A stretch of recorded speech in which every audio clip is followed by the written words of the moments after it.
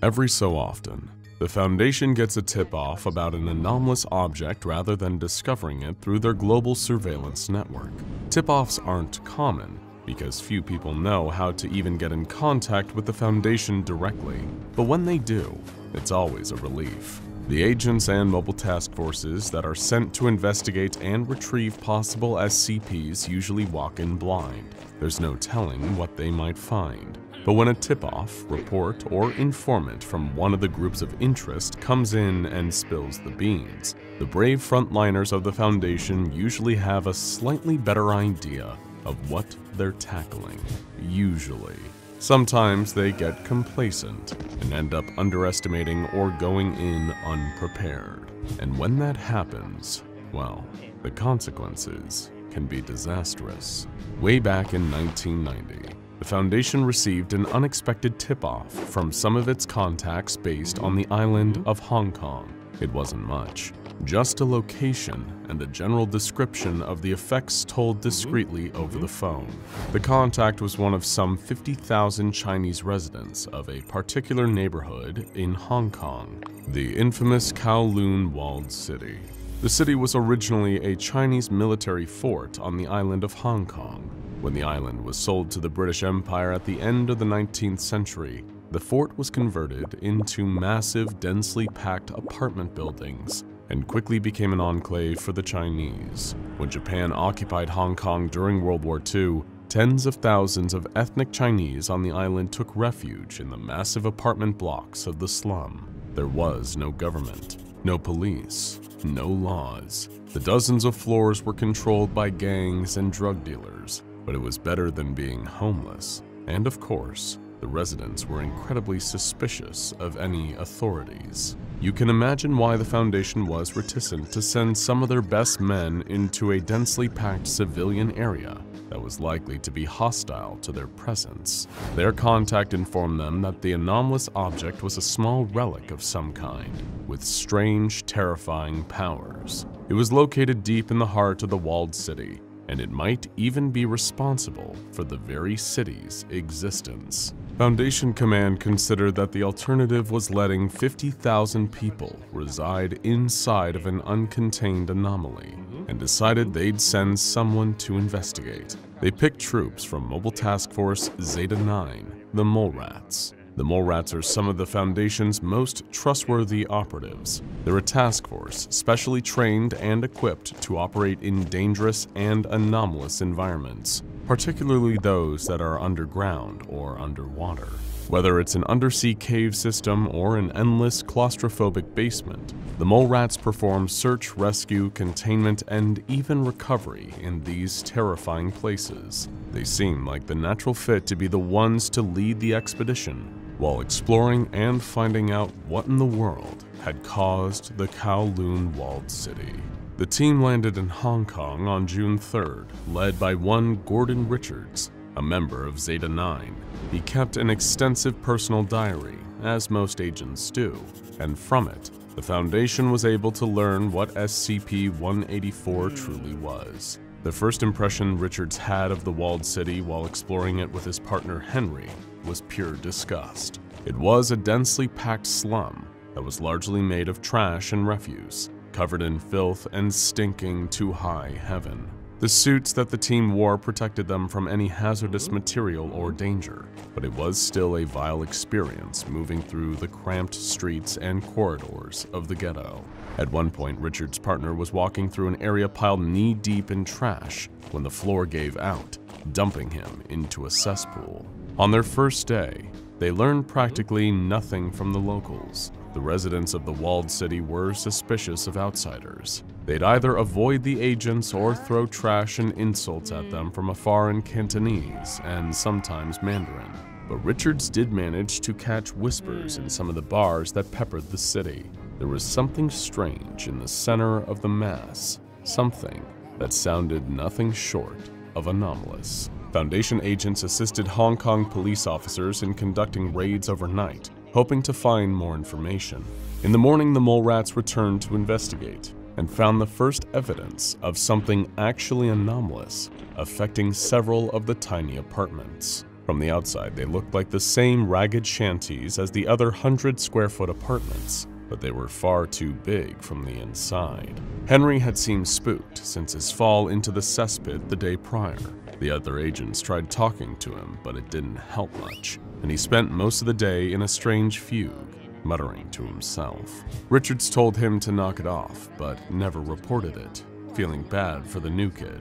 The next day would be spent in the sewers, trying to find a direct route to the center of the city, where the object was being held. Richards went into the sewer with a fellow agent, but found nothing except more waste and filth. They were unable to get on the radio with the rest of the team inside the actual building until they came out early the next day, after spending almost a full day underground. They were quickly pulled out by other agents and briefed while they had been in the sewers. Henry and another agent had been exploring the central portion of the city. That's when they were rushed by an angry mob. Dozens of people attacked before they even had a chance to retaliate. Both were viciously beaten, but Henry was dragged off deeper into the city, and the other agent was injured during his retreat back to base. When they could no longer hear Henry's screams on the radio, several armed agents rushed in to extract him. That's when they heard Henry's radio again. He was screaming and rambling incoherently, sounding like he was hallucinating about the city being alive when the radio cut out again. The search team was shocked by the sight of Henry rounding the corner, running at full pace and screaming without his helmet. He pushed an agent aside before smashing right through one of the weak, thin garbage walls, falling 6 stories onto a pile of metal scrap. The sight was gruesome, and it took them hours to recover his body. Zeta-9 was done screwing around. They were going to round up the city's leaders and find this anomaly before it killed anyone else. Over the next day or so, the agents, aided by the Hong Kong Police Department, rounded up many of the city's elders and community leaders, pulling them from their apartments and shanties. Zeta-9 worked on interrogating them for information, while Richards provided the muscle. The first person they pulled was a member of the Chinese Triads, one of the gangs that functionally ran the city. When he didn't cooperate, the agents broke his legs, and he suddenly became a lot more talkative. He explained that the anomaly was called the Builder, and no one quite knew where it came from or how it worked. The closest he had ever come was standing guard outside rooms while it worked, and that the city elders would know more. When he brushed off Henry's death, Richards broke his jaw. The next person was an ancient-looking Chinese man named Long Wen, one of the city's reclusive elders. He was indomitable. No matter what Richards did, he wouldn't give in under abuse or torture. But when one of the agents suggested that Zeta-9 pay a visit to his family, he immediately opened up. He told them that the Builder was kept in an old temple that the city had grown around. It was highly secret, and only a few people could look upon it without going mad. He had tried to show Henry so that the Foundation wouldn't take it away, but obviously that hadn't gone quite as planned. When asked where it was, Long Wen explained that as soon as the agents had arrived, they had moved it deep inside the city, where no one would be able to get to it. But Zeta-9 took that as a challenge. Tomorrow, they were moving into the city's temple and not coming out without that anomaly. Richards and the rest of the mole rats prepared themselves for the expedition over the following few days. They were going to venture deep into the heart of the Kowloon walled city, far away from any supply lines or external Foundation support. They made sure they went in heavily armed, with their suits' life support enabled, and prepared for every possibility. They departed on June 8th, heading straight into the belly of the city, where Henry had been abducted by the mob. At first it seemed strange, but not overtly anomalous, the same dingy, damp apartments full of garbage. But eventually they came upon what they were looking for. A small, tiny temple, Buddhist in style and design. It was made out of stone and wood, with a small Buddha statue out front. It was the only thing that looked remotely out of place, otherwise surrounded by shanties and cobbled-together homes. In the words of the great David Brin, this must be the place. At first, it was nothing new. The temple was too big on the inside, but it was nothing they hadn't seen in the 100 other rooms in this massive building. A small shrine, a few seats here and there, altars. But then Richards and the other agents noticed something. A sliding door built into the wall of the tiny 10-foot temple. It made no sense. A door would exit out into the apartment right next door. When they opened it, they found a hallway leading deeper into the structure, made of the same wood and rice paper that the temple was constructed from. It was long too. At this point, they should have been deep into the other apartments in the building, more so than any other room they had checked before. As they traveled down the corridor, they found more sliding doors lining the walls, more temple rooms, altars, and meditation chambers, all recreated and rearranged by the anomaly. It was like someone built 12 whole temples inside this one tiny structure, expanding ever inward. That must have been why they called this thing the Builder, whatever it was. The mole rats knew that this place was bound to be gigantic and set up a small base camp in the original temple to stop any of the residents from getting the jump on them. Then they got their suits sealed, their equipment rigged up, and went to work exploring the various corridors, hallways, and temples that had grown out of this anomaly. At first it was simple and repetitive, but things started to get strange after the 6th hour of exploration.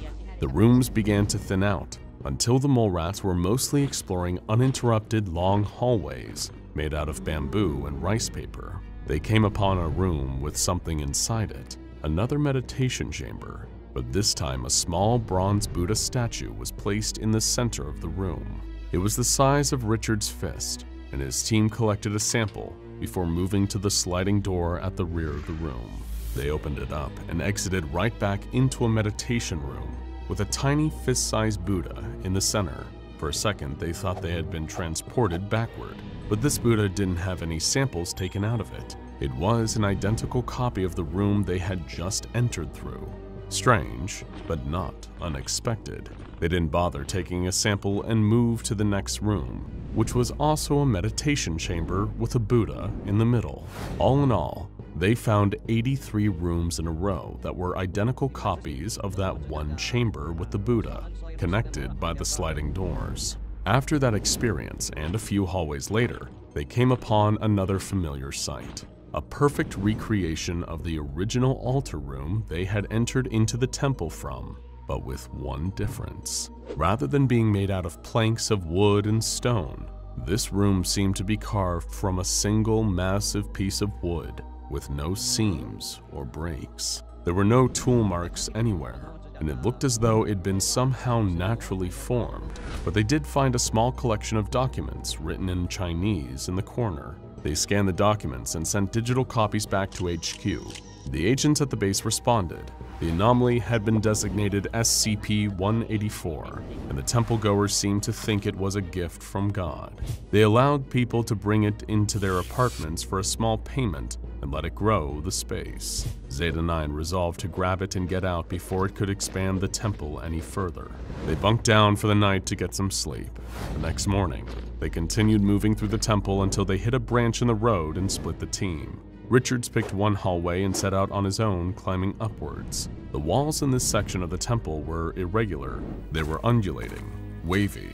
The wood and rice had given way to hard stone hallways. Richard slipped into one of the rooms to rest for a while and found that all the furniture was made of beautiful green jade, despite being wonderfully soft. He rested on the jade bed for a while before continuing on. He wrote in the journal that he didn't feel well, disconnected from the environment, not like a usual mission. One of his team members had died, and the environment itself felt hostile. Without anyone else to talk to, he was thinking too much, but it was just nerves. He signed the journal and kept moving. For the next hours and days, Richards continued on. His suit's ability to make food and water was running low. As he moved through the stone temple, he saw something out of the corner of his eye that wasn't there when he looked again. He heard voices that couldn't possibly be there. He'd been climbing for so long, he'd lost track of time. While climbing up the shaft, he finally saw light and darted through, only to enter a room filled with lit candles, not sunlight. Enraged, he smashed them all with his helmet, breaking the helmet to pieces. He sat and cried for a while before dropping something down the shaft to see how far it was to the bottom, but never heard it hit the floor. He He set his jaw. Screw containment. He had to find this thing and utterly destroy it. The next time he saw something, it was days later. His food and water had run out when he had found a hall filled with doors lining every surface. They all led back into the wall, but he noticed he was bleeding. The floor wasn't carpet, but razor-sharp stone pinpricks that had shredded the boots of his suit to ribbons, along with his feet. He returned to climbing after patching himself up a little. He had to kill this thing somehow. The rest of the entries are disparate and unsigned. One of the rare coherent ones revealed that he was at the top of the shaft, at something called the Hall to Forever, filled with light, and that he was going to kill the heart. Around the time these entries were written, the other members of Zeta-9 felt the temple shaking and cracking, growing unstable.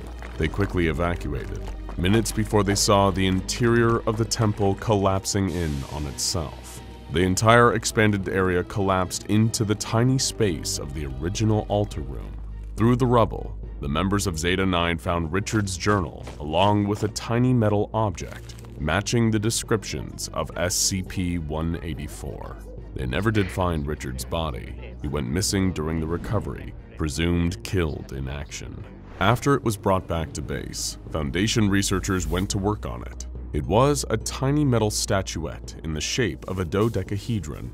The metal it was made from was unknown, but tests revealed that it was magnetic and hard as brass. Experiments followed. They discovered that when they put SCP-184 inside an enclosed structure, like a room or building, or even a cardboard box, it would expand the interior dimensions without making it grow larger. The effect was powerful. The rooms it was tested in would grow by hundreds of square meters every day. At first, it just moves the walls out, making the room up to 3 times bigger than it is, but after that, it gets strange. During a test in a small bedroom in a suburban home, after it grew the room 3 times in floor space, it began to create entirely new rooms. The researchers suddenly went in to find 3 kitchens, 6 bedrooms, a dozen bathrooms, and tens of closets. They were all fully furnished. SCP-184 was capable of copying materials from the rest of the building, but not particularly well. The appliances in the kitchen were made of wood or rock, and the furniture was limited to glass sofas and chairs. The rooms were oddly shaped as the house went on. At first, they were oval, but the deeper bedrooms were pentagonal and even star-shaped. They even found one bedroom that was a perfect sphere. Some of the doors led right into an empty wall, and the hallways changed in size and shape and led around into themselves like a labyrinth. The researchers quickly removed SCP-184 from the house and tried to figure out how to contain this thing. If there's one thing the Foundation is good at, it's locking things up in boxes. But locking this thing up in a box is the most dangerous thing they could possibly do. One researcher had an out-of-the-box idea. SCP-184 was placed between 2 electromagnets, which kept it floating in mid-air and made it impossible to pull away. That solved half the problem, and the Foundation knew exactly where to put it without enclosing it in a space. Only a few years after the events of Zeta-9's recovery, the Hong Kong government finally demolished the massive Kowloon walled city, replacing it with an open park commemorating the site, with many statuaries and relics from the city. The Foundation made sure they were able to install SCP-184's electromagnets as another statuary inside a gazebo, finally containing SCP-184 right where it had been all along. Be it ever so humble, there's no place like eternally recursive home. Now go check out SCP-3008 Trapped in IKEA and SCP-2427 A Thing Full of Stuff for more anomalous locations you might never escape.